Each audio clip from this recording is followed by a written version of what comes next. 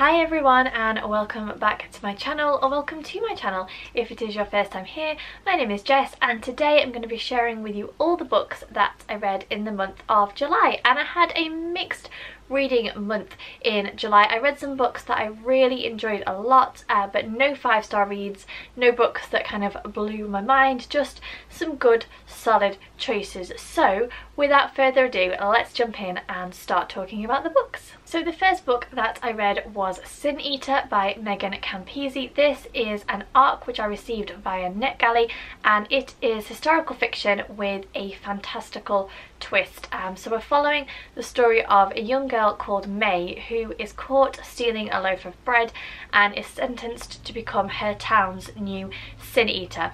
And sin eaters are basically women who are required to attend the dying.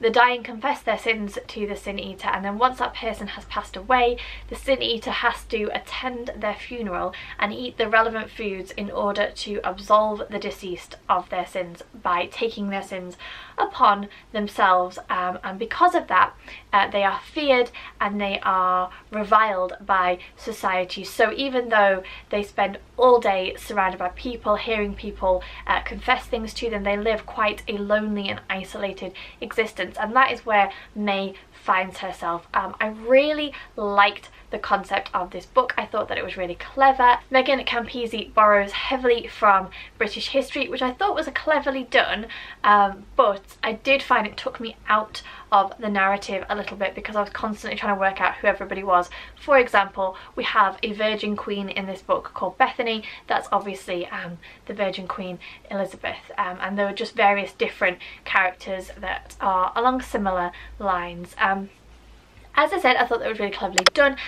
For me, it fell down a little bit because I felt that it read more like a non-fiction book about sin eaters. There wasn't much character connection. There is a mystery element that runs throughout. So basically, May attends the palace in order to carry out her sin eater duties, and she uncovers something that is going on in the palace. And I don't know if it's because I read a lot of fantasy, and a lot of a very tropey premise in fantasy is that you have the underdog who somehow gains power and maybe manages to overthrow the bad guy or the government or the power or whatever it is. And I was really expecting there to be some kind of element of that in the story. So May uncovers something compromising.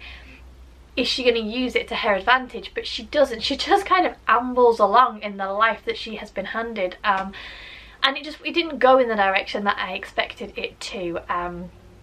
And yeah, it just read very much like a non-fiction book rather than a fiction book, and there just wasn't that much connection for me with the characters, so I gave it 3.5 stars. As I said, I really liked the concept. I thought that it was interesting. Sin eaters, or the concept of sin eaters, was something that was brand new to me. I would definitely recommend it if you think that it sounds interesting. Yeah, just I think I'd gone in, and as I was reading, I was imagining that the story was going to go a certain way, and it didn't, and so it just fell a little bit flat for me, but still very enjoyable. The next book that I read was also an ARC from NetGalley, and that was Sea Wife by Amity Gage. Now this was a mixed bag for me. I really enjoyed the concept, and I really liked the writing style, but some of the content felt just a little bit clunky and overworked for my taste. So this is a story about Michael and Juliet and their 2 young children, and Michael is feeling increasingly dissatisfied with his job and with his life in general.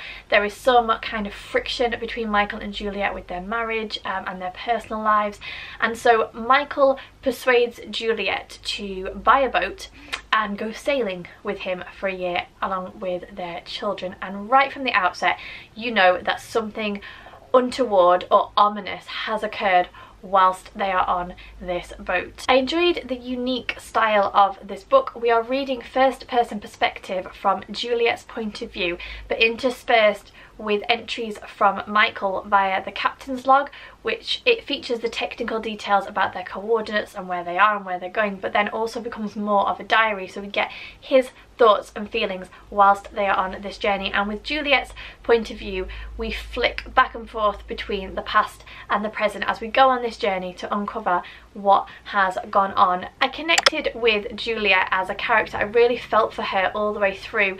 You know, she is struggling to find and know her place in their family. She struggles with anxiety and depression because of a trauma that happened to her when she was a child, and you become increasingly aware as the story goes on how lost she feels. She was writing a dissertation and that got put to one side when she had her children, and there was just a lot of her story that I could identify with, and I really felt for her. But as I said, some of the content was just incredibly clunky, I feel like is a very good way to describe it. So obviously Michael and Juliet are on this boat, and every now and then you'd get something connected to the world of sailing, which I'm not a sailor, I don't like boats, so I wouldn't necessarily pick up the references, but every now and then scattered throughout was totally fine. But it would occasionally veer into whole big paragraphs of sailing speech and technical content that just meant nothing to me, and I ended up skim reading a lot of that. And there was also some very odd political content just kind of thrust at you as a reader. So one of the things that Michael and Juliet are constantly pulling against one another with regards to is their political beliefs, but it didn't really fit with the flow and ebb of the story. It was just like the author took this political thought that she had and dumped it right in the middle of the narrative, and that was what let the book down for me. Apart from that, I thought that it was really good. I enjoyed the build up to the mystery. I would have liked the mystery element to last a little bit longer. We kind of discovered what it was and then it was dealt with really quickly, but I thought that it was really good. I'll also say a big pet peeve of mine, and I think it's something that I've mentioned on this channel before, is when authors inaccurately write children. They often tend to age up children that they're writing, so their actions or their speech is much more advanced than you would actually find in a child of that age. And I thought that the author captured and wrote the children in this book perfectly, and I really like that. It's not something that I often find in novels, but it is a pet peeve of mine, possibly because I am a mum. I think if I didn't have children I wouldn't necessarily be aware of it, but because I do, it's just something that irks me, but the author got that spot on.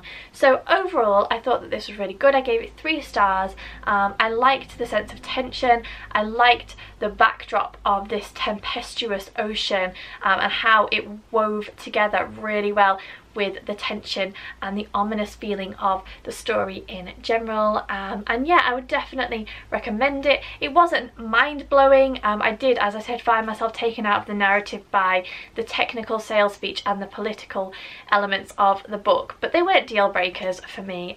Overall, just a solid 3-star read. The next book that I read was my book club's choice for the month. So I run a book club called Just One More Page Book Club. I'll leave the information to that down below if you want to join us. Bear Town by Frederick Backman is our pick for August. It would be great to have you join in if that sounds like something you'd be interested in. But our pick for July was Dear Edward by Anne Napolitano, and there was some pressure when I was reading this because we had Anne join us for an author Q&A during our book club discussion, so I was kind of reading it with that knowledge in mind. But on the whole, I thought that this was such a lovely book, so I gave it 4 stars. It's the story of a young 12-year-old boy called Edward, who is the sole survivor of a plane crash. The plane crash wipes out his family and also 180 other people who were on the plane as well. Circa that, I think it's about 191 people that die in total. And the way that the story is set up is that we have 2 timelines. We are following Edward in present day as he deals with the aftermath, his grief, finding his place in the world and moving forwards, and we also flash back to the plane journey, so we discover who was on the plane and what happened to cause the plane to crash. And it's done in a very slow atmospheric building kind of way. I really enjoyed the setup. Some of the feedback that we got from the book club was that they just wanted to know right off the bat what had happened, and they didn't like the slow build. I thought that it was fantastic. You definitely felt the tension, you felt the momentum, and I thought that it was really good. I also enjoyed the fact that you get different perspectives from some of the other passengers on the plane. So you don't just get Edward's journey, you get to kind of peek into the lives and the stories of some of the other characters. And my only criticism of the book would be that I wish that we'd had more information, because there were some of the characters where it really felt like there was more to their story. I thought that some kind of big twist or wow moment was coming for some of the characters, and it just didn't happen, and I would really have loved that, mostly because I'm just so nosy and I love kind of peeking into other people's lives. But yeah, on the whole, this is just a lovely poetic coming of age story. Obviously Edward suffers this huge trauma, and he has to almost completely reinvent who he thinks he is, and his worldview, and how he's gonna even just move forwards with the knowledge that, you know, he lost his mum and his dad and his brother in one moment. And yeah, it's just done and portrayed in such a lovely way. One of the twists of the story is that Edward comes across some bags in his aunt and uncle's garage which contain letters from family and friends of the people who perished on the plane, and that just is a really interesting element, because, you know, they're often, some of them are just expressing their grief, some believe he's some kind of wonder child, but others are putting requests to him and saying, you know, because you survived, go on and do this for my brother who didn't, and that kind of thing. And it's interesting to see how that changes and develops Edward and how he feels about that, which I thought was a very interesting element as well. And the reason that it lost the 5-star was simply because I felt like I wanted more from some of those other characters, and I felt like Anne Napolitano alluded to more and then just didn't give it to us.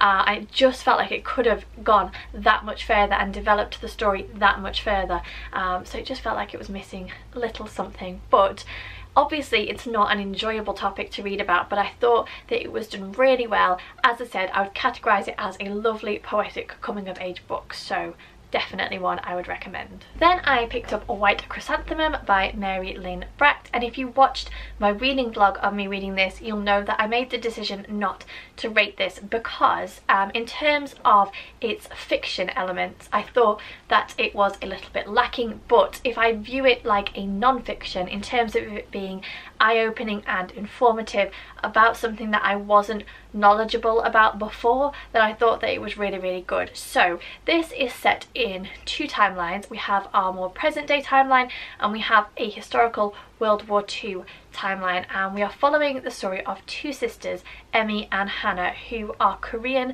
divers.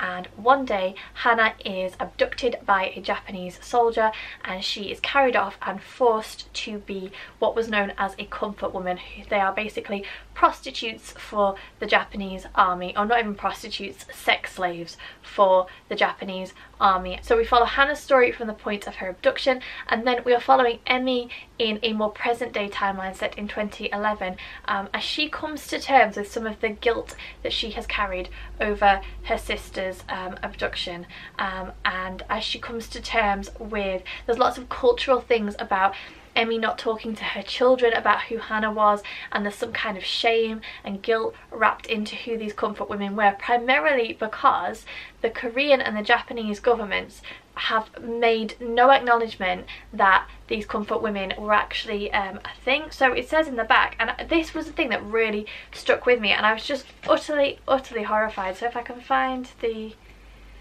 timeline, hang on a second. So basically in 1991 a lady came forward to say that she had been a comfort woman. She'd been taken and she had been forced to become a sex slave, and the Japanese government basically denied it, and then in 1993 they issued a statement which said, yes, we did have these comfort women and we did use them against their will. And then in 2007 Japan retracted that statement and said, yeah, no, that's not true. And then in 2015, which is the last date in the back of this book, it says Japanese and South Korean governments announced a landmark agreement on the comfort women issue to remove the Statue of Peace and never speak of the comfort women issue again. So the author estimates that hundreds of thousands of Korean women were made to be comfort women by the Japanese army. They were abused, they were raped. It just is horrendous, and the governments just want to know nothing about it, and it just is awful. And it's a part of World War II history that I was not familiar with, and so from that point of view I'm very, very glad that I picked this book up. It's very uncomfortable to read when you read Hannah's story and how she was used and how she was abused, and just the very thought and knowledge that these women even were made to go through such a horrendous set of circumstances. It's not easy to read by any stretch of the imagination, but I personally thought that it was very enlightening. It was, as I said, it was something that I didn't know about, and so from that perspective I'm very glad that I picked it up and read it. And yeah, I think that if you are interested in discovering more about this topic, this would be a good book to read. In terms of its fiction, it falls down quite hard. The characters of Hannah and Emmy are not super well developed, and in the end I had to just kind of let that go and think, well, I just want to read it because I want to know, rather than because I want to be wowed with a fantastic story. So this one was unrated. As I said, I think if you're interested in learning more, then this might be a good place to start, but yeah, can't really say much more than that about it. Then I did a really unusual thing for me in that I started a book, wasn't really loving it, and decided to put it to one side. I'm just going to quickly mention it because I did say in a reading vlog that I'd picked it up, and that was Clockwork Angel by Cassandra Clare. Now I really like Cassandra Clare's writing. I got a little bit tired of the Mortal Instruments series, but I was really looking forward to picking up The Infernal Devices because I'd heard really good things, and I got, let me find my bookmark, 116 pages in, but I just wasn't feeling it at all. And normally I would doggedly persevere with a book, but I just decided that I wasn't getting on with it. I was ruining my reading experience. I'm sure that at a later point I will pick this up and love it, so I put it to one side. But if you're wondering why it disappeared from my wrap up and from my Goodreads, that is the reason. And then the final book that I read in July is a mammoth book, and that is The Truth About the Harry Kubert Affair by Joel Dicker, and this is a massive book. It took me forever to read. So this is the story of Marcus, who is a young writer, and his mentor was a man called Harry Kubert, and Harry lives in a small town, I think in New Hampshire. Yes, New Hampshire, where in 1975 a 15-year-old girl called Nola Callaghan disappeared. And when Marcus discovers that Harry and Nola had a relationship, and then worse, when the remains of Nola are dug up and discovered on Harry's property, a series of events begins to unfold. And I am deliberately being really vague because one of the things I absolutely adored about this book was the fact that until pretty much the last page I was kept guessing and guessing as to what was actually going on. I had so many different theories. It turns out I was very, very close with one of my initial theories, which I'm not going to tell you because it would spoil it, but really it was just a shot in the dark. It was just one of many things that I thought about. At one point, every paragraph I was changing my opinion about who or what I thought was really going on. This is translated from the French, and that is the only reason I think I didn't give it 5 stars. I have something of an issue with translated text in that I think particularly dialogue between characters often comes across really formal and stilted, and it's not the way that we would actually say things. And that's the only reason that this book probably didn't get 5 stars, because it took me ages to get into it, because it didn't flow in the same way that I think it would have. Probably in the French it reads beautifully, but something just is a little bit lost, I think, in the translation, and I thought that it was a little bit stiff and stilted.